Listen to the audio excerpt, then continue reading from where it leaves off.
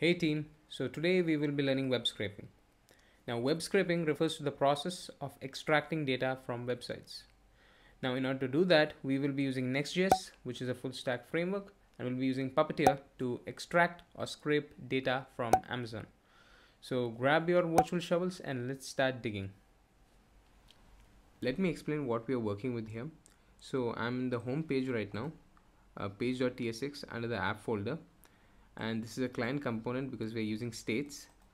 And if I scroll down to the HTML part, we have a form, we have an input and a button. Now we're tracking the input value with some states, which is called search prompt, and search results basically tracks the data which we get from the backend right here. So response, we set it here, set search results product, which is the array of objects which we get from the backend. And then we have a is loading state for tracking the loading state. And if I scroll down, then we are mapping over the search results and displaying it in the front end. So if I go to the browser here, this is how it looks. And if I go back to VS Code here, we have three routes, which is screenshot, search element, and search prod. If I go to screenshot here, route.ts, this is a generic example which they provide us. So this takes the screenshot of the browser. So if I open Thunder client here, I go here, yeah, so this is accesses that route here, which is called screenshot, and it takes in params URL to go to that site. So if I hit send, it should give me a screenshot as the response.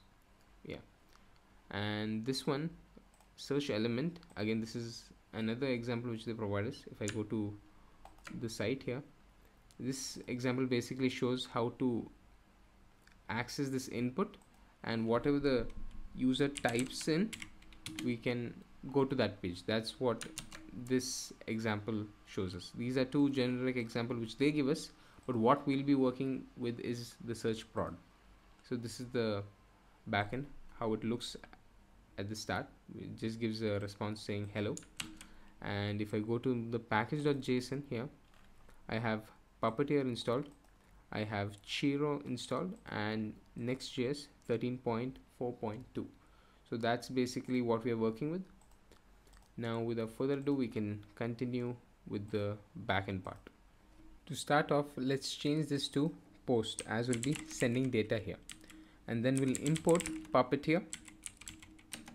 And if I go back to page.tsx, we need to bring the search prompt to the backend, so we'll have to destructure it. Let me destructure it. So we'll destructure it from request.json, and what we'll be destructuring is called search prompt, and we'll rename it to user search. Now we'll also validate it. So if there is no user search, we'll give a response called saying please provide a search prompt. Then we can have we'll instantiate a browser, and we can have a try catch block here, and inside that we can start playing around with Puppeteer. So if I go browser and say await Puppeteer launch, so this basically launches a new instance of the browser. So if I go to Mozilla here, I open a new browser like so. So there are two browsers. So this line basically says that. So in there, next what we have to give is the page. So we have to instruct it to create a new page. So we say await browser.new page. Then we have to go to a specific page. So we have to say await page.go to amazon.com, as we'll be using Amazon. So www.amazon.com. Then if I go back to Mozilla here, we need to we need to somehow access this input box right here. So in the example which they provided us, they show this.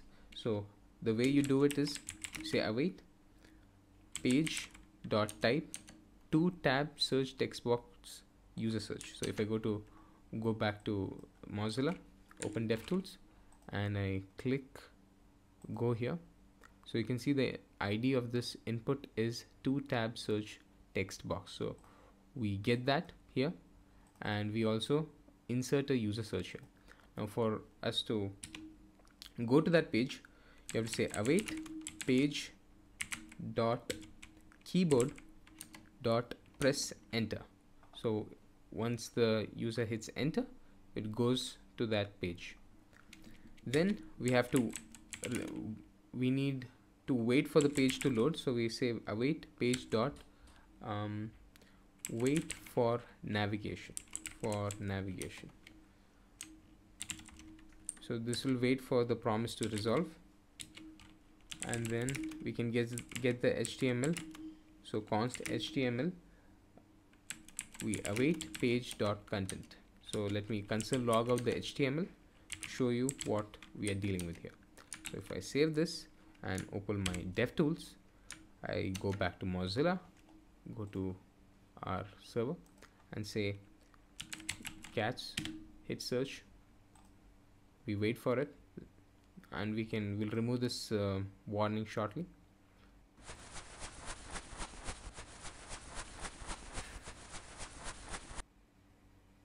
Yeah, so we basically get the HTML here because we are console logging it out. Now in order to remove the warning, what you have to do is give a new you need to mention headless to new. So this will get rid of that warning which you saw earlier, and we'll also remove the console log. Now we'll be using something called Cheero. Now I don't know about you, but when I heard the word Cheero, that reminds me of a cereal. So thinking about cereal, I was wondering what's your favorite cereal. For me, it's cornflakes. Now if you'll fire me in the comment section, let me explain why. I'm not a whale, alright, I have taste buds. So this is how I make my cereal. I take a bowl, put in the cereal, and to all those viewers out there who put milk and then the cereal, stop. Seriously, stop. So now once you have the cereal, you put in a dash of cinnamon, a little honey. Now I say a little honey, but it's more like 5 spoonful of extravaganza. Then you pour in your milk. Now say to me that cornflakes taste like cardboard. Let me know on a scale of 1 to 10 how much you all like it.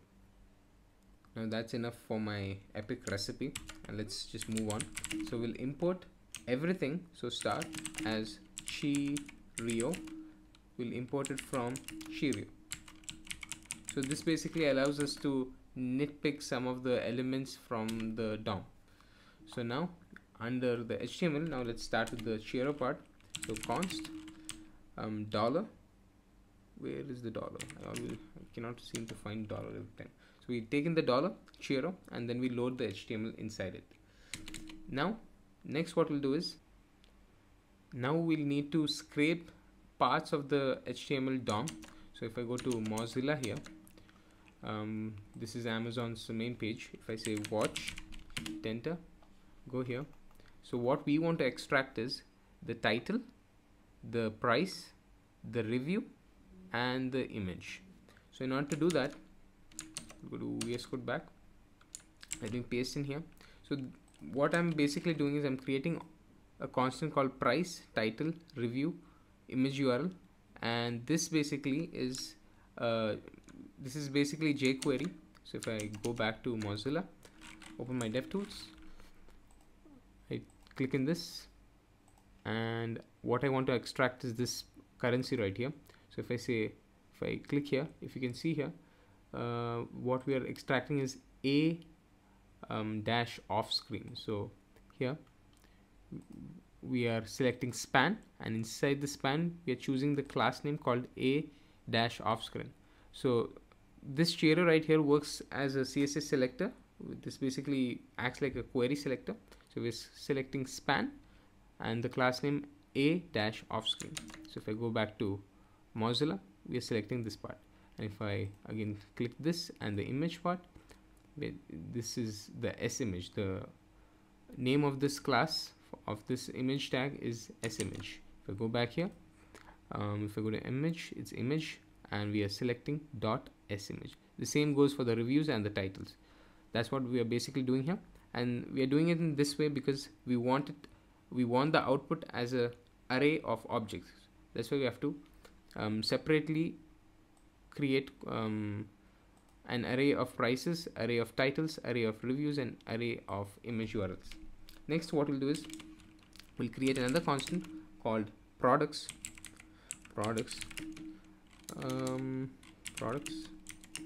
and this will be an array.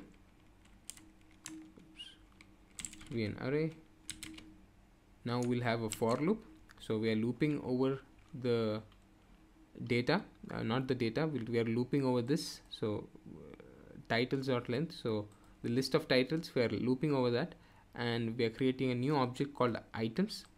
We are accessing the price, title, review, and image URL, and we are pushing that object to this array right here.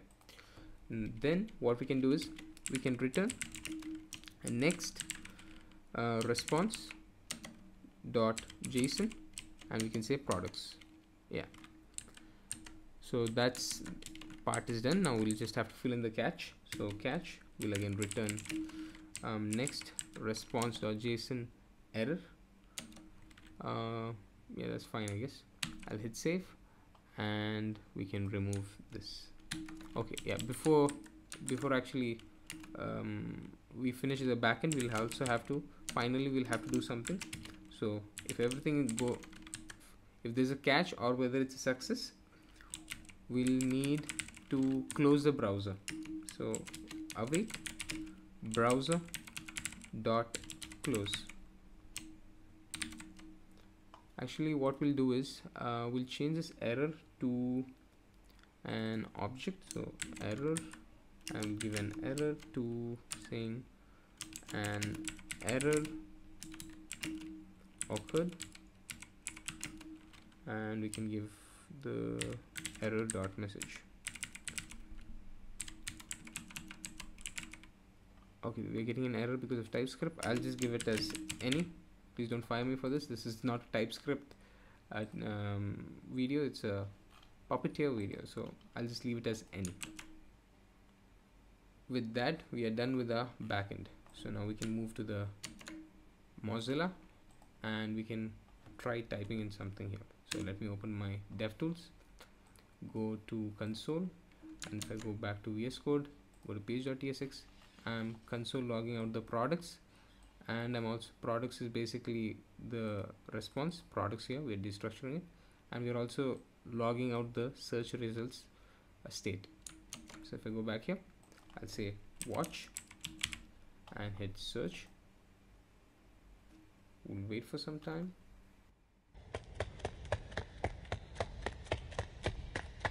And I'm getting undefined. So if I go back to my VS Code here, and if I see right here I've made a mistake, this should be an object. I'll save that again, refresh this, and again hit watch, hit search, and let's wait again and see.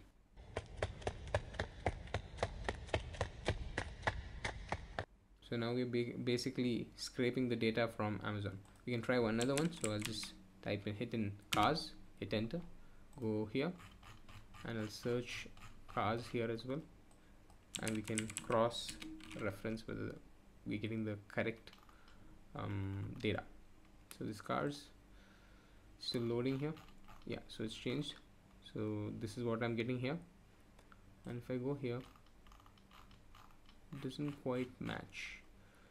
Okay, I know why that is, because this, if you can see, it's amazon.ae, and if I go back here, it is, let me expand this, where is it, route, yeah, if I go back here, it's amazon.com. So if I go to, let's just go to amazon.com,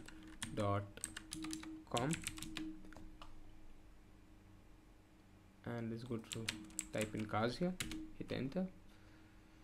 Yeah, so now I think it should match. Yeah, so we have this thing, this cars queen is here, and this one is here, and if you check the review, 28, price $46, Again here 46, 45.99 and 28, 28. So it's matching. So this is how you use Puppeteer to scrape data